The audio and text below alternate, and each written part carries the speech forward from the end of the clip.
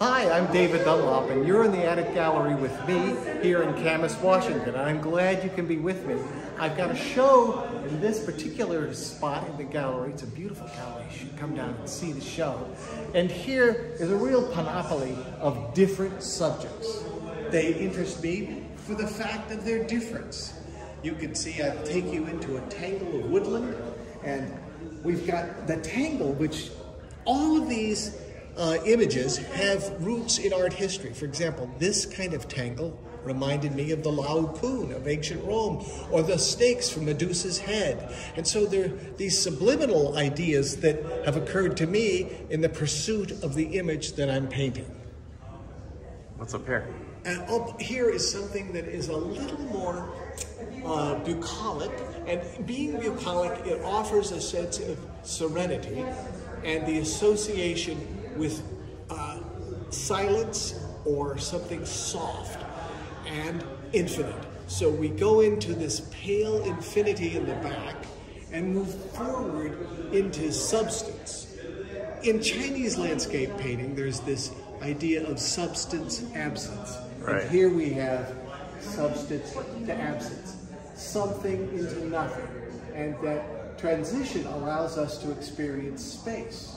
And that transition isn't just with edgecuity to ambiguity, but it is also with color contrast and with beautiful value shifts. And subliminally, there is the serpentine, as you can see here, and again, reaching back to antiquity, whether it's the serpent in the Garden of Eden, and so always this quest for some Eden-esque space, or it's that serpentine that goes back to the Serpentina, that's Italian, that's Latin, or the serpentine shape, which is of course the S, it's one of our letters, and in ancient Greece, it's the shape of the river that goes through Arcadia for the ancient Greeks, which is in Turkey.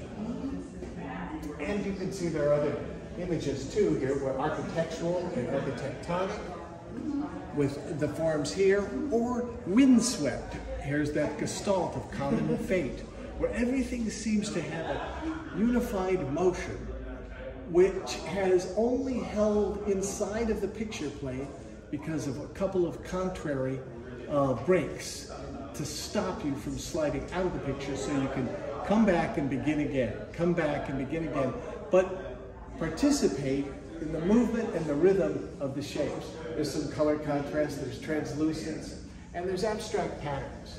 And the abstract patterns allow us to see things in ambiguity. In other words, to project the scene that we're looking at rather than to have a narration of this is what this object is.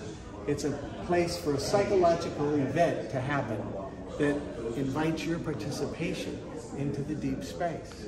Now your work is a lot of variety.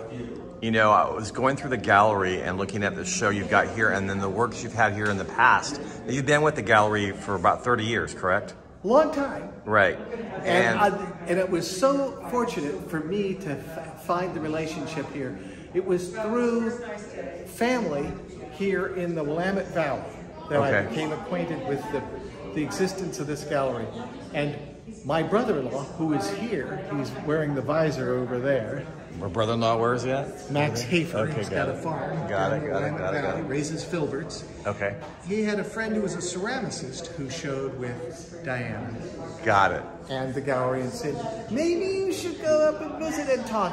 And it's been a delightful relationship for these many years with many shows, and it's lots of joy in my relationship to this terrific gallery.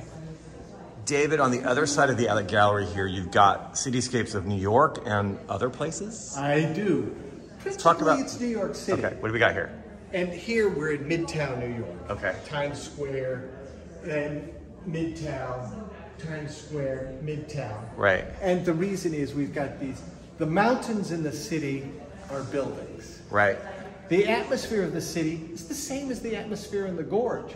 We have this vaporous atmosphere, and the energy is the kind of energy you would expect in nature too, where we see motion, we sense motion, and the way we sense motion is through blur. And so I give things with more edge articulation or less, layering them so you get a sense of the textures and quality and kinetic activity of city life. It's not something that is at all static any more than nature is. And I'm always trying to convey a sense of rhythm, motion, pattern, so that we feel the movement. You do, and like I said earlier, your different styles of art. Now, this is acrylic, or what is this on? This is oil on... Okay. Oil, okay. Oil on an enamel baked aluminum composite. And nicely framed. Thank you. These are, the frames are faux float frames. Very good. The colors actually reflect into the side of the flame, which creates a subtle reverberation. Now, how long have you been an artist?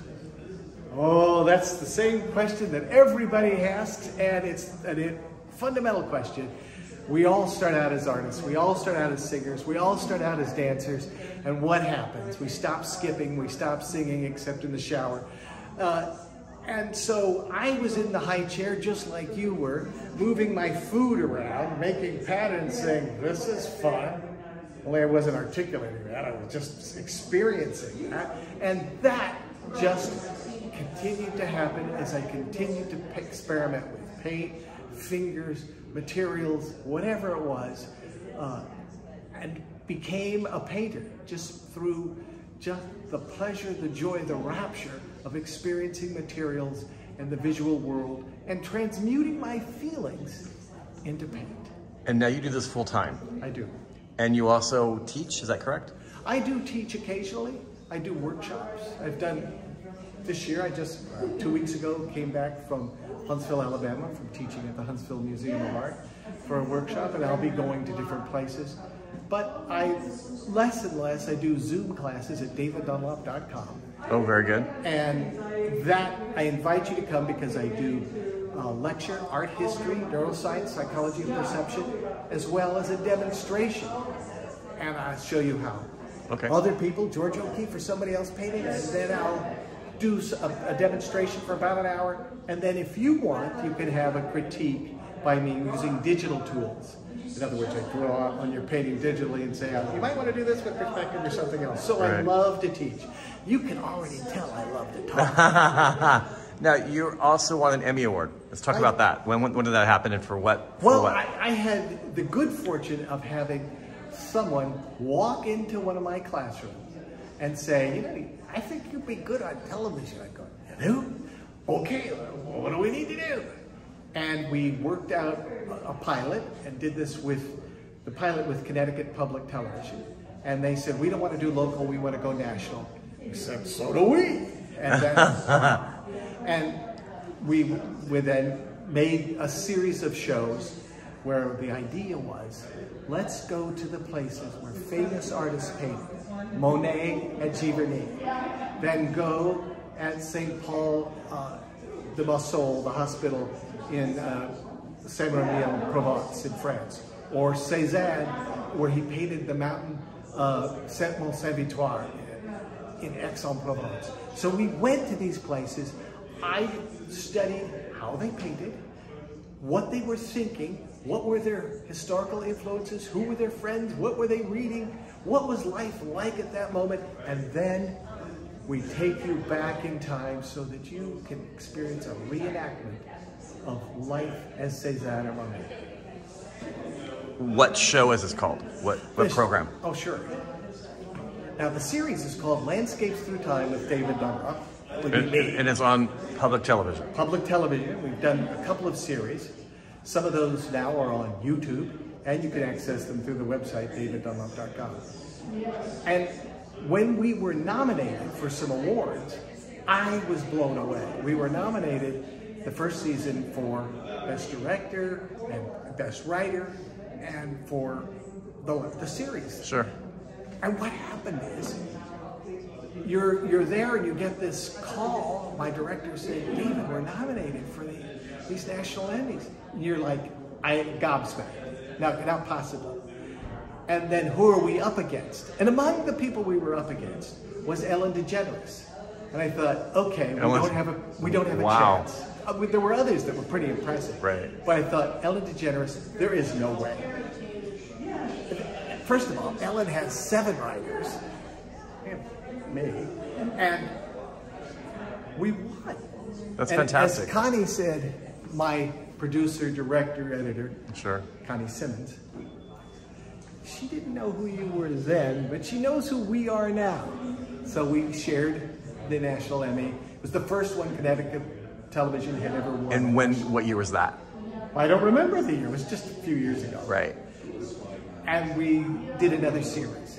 In the next series, we were nominated again. I thought, oh my God, we're going to be nominees again. This is impossible. But I knew this time we didn't have a prayer, because if I tell you who it was we were up against, you go, no, you didn't have a prayer. I'll tell you now. It was Oprah Winfrey. Oh my. Oh yeah. As anybody in the business says, you're not going to beat Oprah. Right. But it was an honor to be in the same category as something she did. Well, congratulations. And so the series, that first series began and ended when? It began what? When did it begin?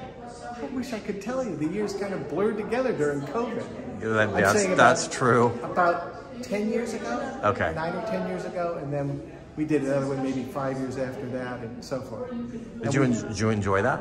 Oh, I love doing it. Is another series coming? Oh, the funding for this is so difficult. Yeah. Unless you're this old house, right, or a very popular program, you have to raise your own funding on sure. PBS. And it's a Promethean task. So I'm going to speculate probably not. And it's exhausting, the research and the travel and the rest of that. And we've got a number of other projects we're doing right now anyway. Such as? Well, with the Zoom programs and other things, we're doing programs, and those programs we're putting up both on YouTube and on our own website, and I write blog posts, and they're free, and you can come and join in with that and get an experience of art history, how it was made, and how perception, cognition, recognition work. So I hope you'll join me in some of these ventures because they're really fun. Well, we'd be happy to. Now, let's do a shout out to the gallery. Oh, of course. This wonderful gallery, the Attic Gallery here at Camas, Washington. I was with them way back in Portland, where they are one of the oldest galleries in Portland. Moved here to Camas, beautiful Camas, and I hope you get to come to Camas. Because this gallery and the shops and restaurants in Camas are exceptional, unique, and they have a cultural synthesis, a synergy, that is an energy that makes this area especially exciting. And you don't want to miss that excitement. It's pretty great, huh? At this gallery, which is the Attic Gallery, you can meet Tomer or Diana, the original proprietor and mother of Maria, who runs most of the show now. And I hope you'll come see my show and so many others, because there's so much exciting art, sculpture, ceramics, glass, all here. Well, enjoy your time in Camas. Welcome. How long are you going to be here? Well, actually, I leave. I have to go back on Sunday, so okay. It's quick trip. Friday, so not here for much longer. But I've been enjoying Oregon and Washington for this past week, as I always do when I get to come out here and be with the wonderful people of Camas. David, it's been a pleasure. It's been a pleasure for me. Thank you for your time. Thank you so much.